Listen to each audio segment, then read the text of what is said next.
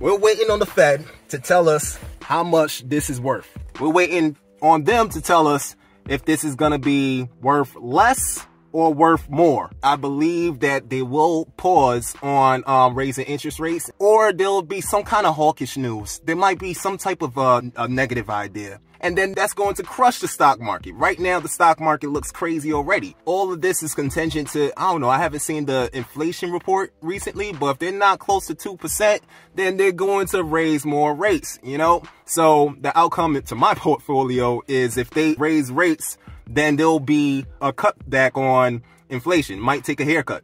Welcome to the Freedom Culture. Here at the Freedom Culture, I like to discuss current events in the financial sector, breaking down blockchain technology and this digital economy in the most understandable terms possible. Whatever comes out of this meeting is going to have an impact on the cost of your food, the cost of your rent, might even cost you your job. If you don't know, the FOMC meeting is a meeting that's being held 8 times a year to determine where they want the economy to go.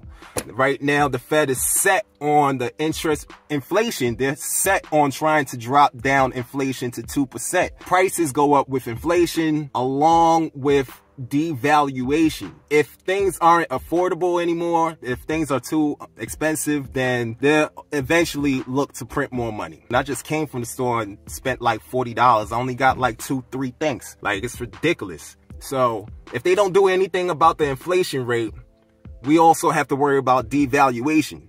Too much money in circulation. If we got the interest rate going up, that makes the dollar stronger and sucks the dollar out of the economy. And can't forget about recession. Interest rates going up, we got to worry about recession as well, because businesses is going to have a harder time with borrowing money. But 60% of America is small business. That's where 60% of the jobs come from. We've given nothing to them. And so they're struggling because the Fed has raised rates up to 5.5% in a matter of months. To stop inflation theoretically. Right. And yet we still have full employment, under 4% unemployment. So the small guy, the business between 5 and 500 employees, he's been cut off at the regional bank level. They're not letting the loan books close down. The rates that he pays for money have gone from 4 to 5% to 11 to 17. And we're not talking about them. But you're going to hear a lot of people crying about this in the next few months because they can't borrow anything anymore and they can't run their businesses. So if businesses don't have access to capital as easily as they do, or if it's more expensive, then they're going to have to cut back.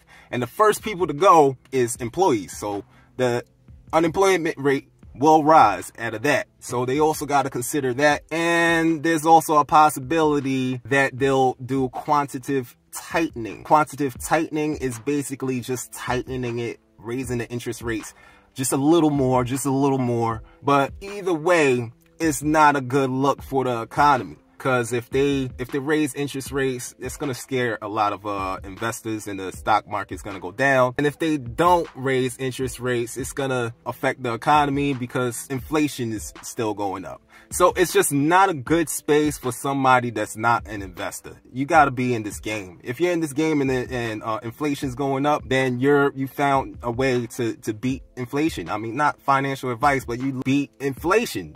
Inflation goes up, assets is going up. So if you're a smart investor and you invested in the right assets, your money is going up along with the prices. Your net worth will continue to grow. You know what I'm saying? So if you just got money in a bank account that's not giving you any kind of interest, then that money is going to stay the same as prices is going up. And how much is your bank paying? Your bank is supposed to be paying you. So you got to think smarter. This is the time for investing because cash is trash. You know, the only time you want to use cash is if you're going to buy an asset to get you more cash. This is the time to make your money work for you. You know what I'm saying? We have large finance moguls like Larry Fink, Jamie Dimon. You know, we got these large, big guys. But most importantly, what I think about most of these cryptocurrencies, it just identifies how much money laundering there is being done in the world. Flipping their sentiment on what they said about cryptocurrency. Is it true that you're building out a cryptocurrency capability? No. Don't your clients want crypto exposure? No, I don't believe any client has sought out crypto exposure.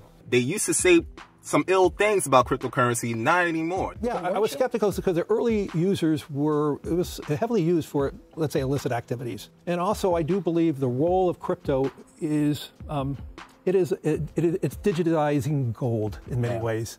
Let's be clear, Bitcoin is an international asset. It's not based on any one currency. You invest for retirement because you believe tomorrow is better than today. They're calling it a flight to quality. They're actually calling it a safe haven asset now. All of these assets, you're looking at the most valuable software to solve problems of what's going on right now. So here's what I'm doing. What I'm doing is I'm waiting to buy the dip. I got some cash to the side. I actually took some profits from this recent bull rally that we came across. I don't really ride things all the way up to the moon. I take my profits really soon, and then I put it into other investments. I keep it moving. I keep a long-term bag also. I can't get no bullish than what I am, you know? These assets are, we're at the very beginning of a hell of a ride. There's going to be massive amounts of profits to make out of this industry, this crypto space. I'm just glad to be an early adopter. It's caused me to gain a lot of experience.